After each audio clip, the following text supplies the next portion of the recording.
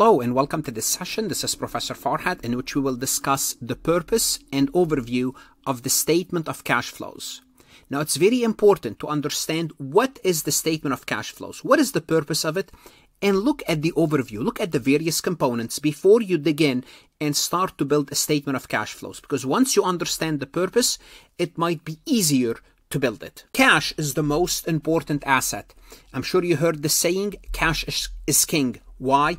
Because you can do anything with cash. Pay your employees, pay your suppliers, hire consultant, hire additional help, pay your electricity, pay your utilities. So you can use cash for anything. So the purpose of the cash flow statement is to provide information about the company's cash receipts and cash payments during a particular period. Now, why would you want to know this? Well, it's going to help you predict future cash flows. Well, if you see for the past 3 years, our utilities per year is $3,000. Well, you can predict next year it will be around $3,000, give or take, given inflation. But the purpose is you can predict. It will help you predict how much you're going to pay for utilities. Not only utilities, you can project your revenues and expenses, obviously taken into consideration new information. Now, if oil prices is going up by, let's assume, 10%, and your utilities is dependent on oil prices, then you can say it's going to be around $3,300 because the prices of the oil went up. So it can help you predict this. It also helps you predict your ability to pay dividend, because investors are interested in dividend. That's why they will invest in you. That's why they give you money. And it will help you predict if you're going to be able to meet your obligation. Your debt obligation, your creditors. Because if someone wants to invest in you, buy stocks, or lend you money, first they want to make sure, can you reward them? Can you pay them dividend? Can you pay back your principal? Can you pay the interest? And the statement of cash flows will tell the investors and the creditors a lot about your ability to do so. It also explains the difference between accrual net income and cash flow from operation. You have to understand that when we prepare the income statement, it's based on accrual. That's fine. Accrual is good. But what we care about is how are we doing on a cash flow basis. From a cash perspective, are we generating positive cash from operating the business or negative cash? And we'll work in actual examples showing you the difference between the two. Of course, that's one major section, but also we want to know the importance of it, because sometimes a company could be generating positive accrual and negative cash, and for a long period, this could be a risky business. Also, it tells you about your cash and non-cash financing and transaction. The statement of cash flows, it's going to tell you whether you have transactions that are non-cash, basically buying property, plant, and equipment, buying land, vehicles, using sources other than cash. So it tells us this much about the business as well. Simply put, it tells us how is the company doing on a cash basis. Cash basis is important. From a cash perspective, how are we doing? And specifically, it's going to break down this basis under 3 categories: operating, investing, and financing. And it's very important to look into each section separately and understand what goes into each section, because those are the 3 sections of the statement of cash flows. Before you prepare them, you want to know, you want to have an overview. What is each section about? Because once you understand each section, you can prepare one. Also on the CPA exam, they might ask you questions, under which category does this activity goes? Is it operating, investing, or financing? So it's very important to differentiate between those 3 and understand what goes into each section. Now, before we dig deeper into those 3 sections, I would like to remind you whether you are a student or a CPA candidate, and most likely that's who you are. That's why you are watching, and I'm glad you are, because you're looking for some help and you have arrived. Go a step further. FarhatLectures.com, where I provide you additional resources, multiple choice, true, false, additional lectures, exercises that's going to help you understand this statement of cash flows. I don't replace your CPA review course if you're studying for your exam. Use me as an addition. Use me as an addition to your accounting course. I'm going to help you substantially do better, understand the material better. If you have not connected with me on LinkedIn, please do so.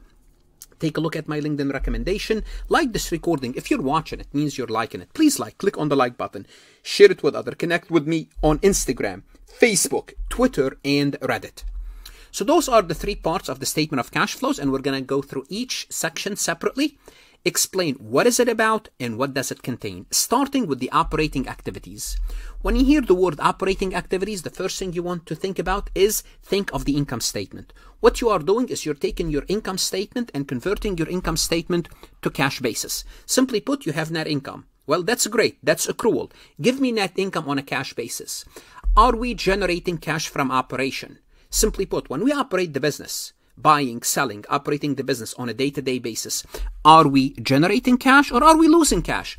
Think about if we're losing cash. If we're constantly losing cash, well, we're better off closing the business. That's not necessarily true all the time, because at the beginning of the life of the company might be losing money from operating the business. You might be saying, if they're losing money, how do they survive? We're going to find out how. But the point is, if you are operating the business constantly losing cash for a long, long period and you have no projection of having a positive cash, close the business. Why would you operate the business and lose cash every day that you open? So basically, the operating activities is convert the income statement to cash flow from operation. That's basically what it goes down to. Now, what do we need to, what information do we need to perform this step? Items involved are obviously the income statement, current assets, and we're going to examine the change in current asset and the change in current liabilities. And don't worry, we're going to work a detailed example explaining how do we prepare one using this method. All what I want you to do now is, when you think of operating activities, you understand what operating activities are of the statement of cash flows. Now we're going to move from operating to the second section, investing. When you think about investing, think about investing in the company itself. So how can the company invest in itself? So you're investing in yourself. Well, how can you do so? How can the company invest in itself? Well, you would look at the change in their assets, specifically long-term, because the short-term asset, the current assets, are used for operating. So when you buy new building, when you buy equipment, when you build a warehouse, when you expand, when you spend money on your what's called capital asset, long-term assets, you are investing in your business. Think of long-term investments. Also, when you buy investments in other companies, when you invest, for example, when Microsoft buys LinkedIn, that's an investment. When Apple buys another company, that's an investment. They are investing in themselves, in the company itself. So you can buy investments of other companies. So you can buy here stocks of other companies. Okay? You could also buy bonds of other companies. Lend money. You are making an investment and you're going to earn interest. Also, what we're really looking at when you're talking about investing in yourself, investing in property, plant, and equipment, PP&E. When you operate the business, you need property, plant, and equipment. So what do? You invest in yourself. And also you could invest in intangible assets, buying intangible assets. So those are usually the three big categories when it comes to the investing section. Property, plant, and equipment, investments, stocks, and bonds of other companies. Those are investments in other companies, obviously. But you are investing because you are owning those investments and intangible assets. The third category is financing activities. Think of how the company financing itself. How can you finance itself?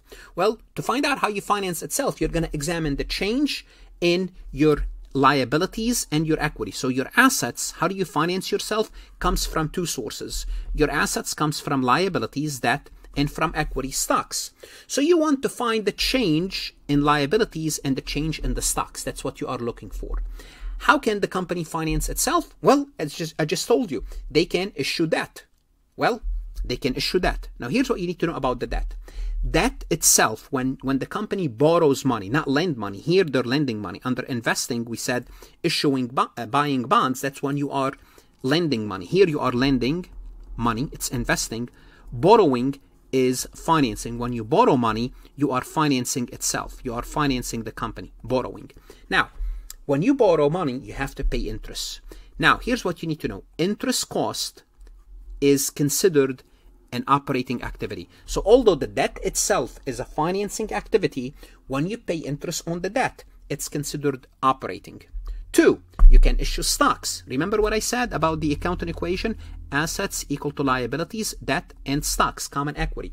When you issue stocks, well, that's also financing activity. Now, bear in mind, when you issue stocks, you're going to pay the investors dividend.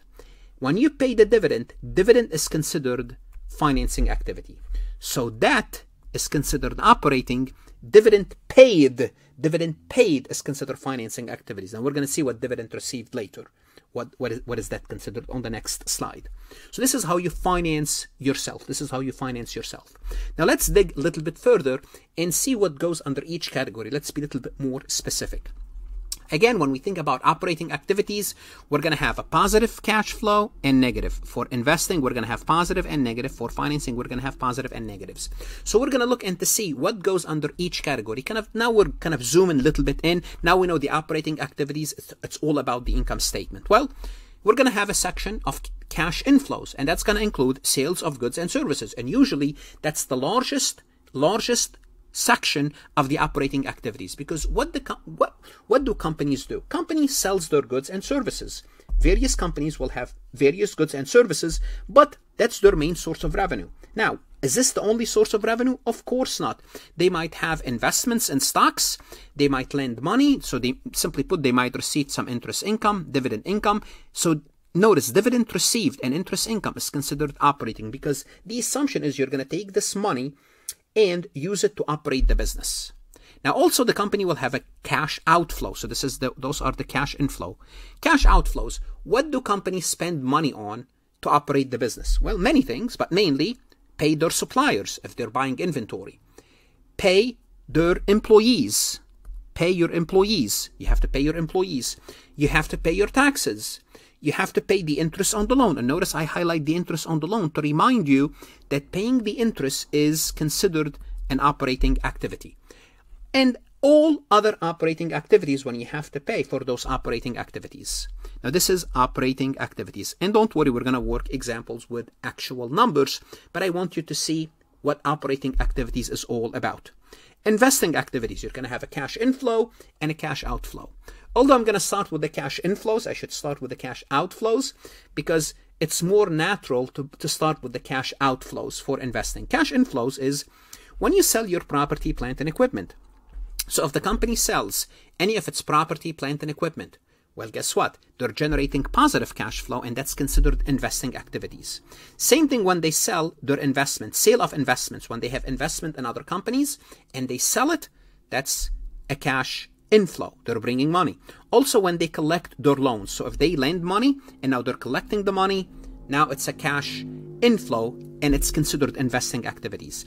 Notice collection of their own loans. They're lending the money. They're not borrowing, they're lending the money. It's an investing activity. Why? Because when you lend money, you earn interest. Well, you are investing. That's why it's investing. Now, we're going to also have cash outflows. And you're going to notice that cash outflows are the exact opposite of cash inflows. So rather than selling, you're going to be buying property, plant, and equipment. So notice cash outflows, negative. Cash outflows, so those are the inflows. And the cash outflows is purchasing those property, plant, and equipment. Notice the opposite. Purchase of investments, notice it's the opposite. When you purchase the investment, you have to spend money. Cash is leaving. And when you lend money, cash would leave the company. And the opposite is the collection of loans. So this is the second section. Let's take a look at the third section, which is financing activities. Financing activities also will have a cash inflows. Again, how do company finance themselves? Through stocks and debt, borrowing, bonds. So cash inflows will have issuing of stocks. When you issue your own stock, you are financing yourself. You are bringing money to the business. When you issue your own debt, when you borrow money, that's also cash inflows, and it's part of your financing activities. Now you're going to have cash outflows as well. And guess what? Cash outflows will be related to the cash inflows. When you issue stocks, you have to pay dividend. Remember, dividend is considered a financing activity. Sometimes you buy back your own stock. You issue the stock, then you have extra cash, you buy it back. Remember, we talk about treasury stock. Remember, when you pay interest on the debt, it's considered what? It's considered operating. Okay? And when you pay back your own loan, so you issued the bond, you issued the debt, now you are payback. You are paying back, you're paying off your loans. That's an outflow of cash. Remember, interest is not here. Interest on the loan is considered operating activity. It's right here. Interest on the loan, which is a little bit unusual. What should you do now? Go to farhatlectures.com and work MCQs, multiple choice, true, false. Invest in yourself. Invest in your career. invest in your education. It's going to pay you dividend down the road. Don't shortchange yourself. Good luck. Study hard. In the next session, we would look at actual examples.